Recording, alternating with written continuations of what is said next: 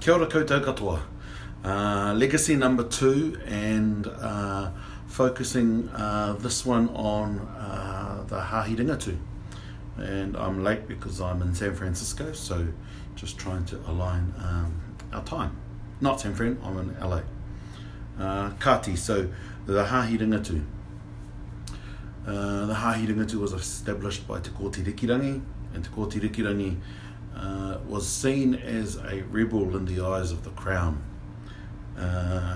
He was a leader from the Gisborne area who then became the founder and the prophet of the Ringatū faith. Ringatū meaning the raised hand. And I know in my own tribe, when we do huie taikie, we raise our hand.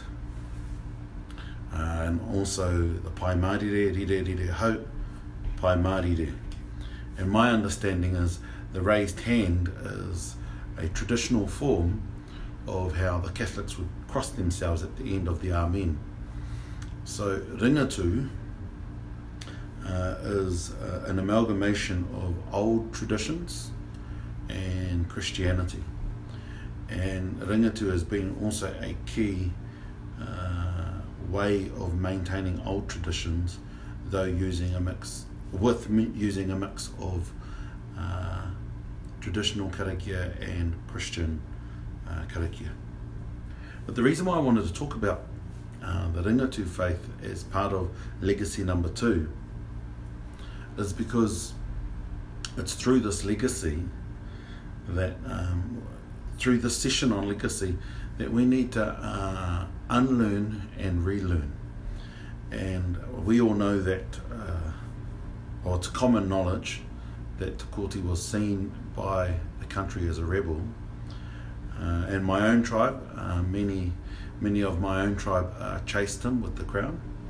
And then within 10 years he then became our prophet and led us to follow his maramatanga, his tikanga, and in doing that we even named one of our houses Te Pau o Te Tikanga Te Kooti Rikirangi.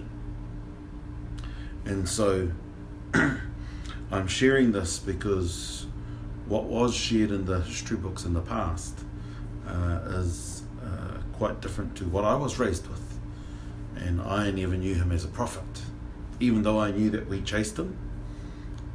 Te Kōrero is a classic example of that.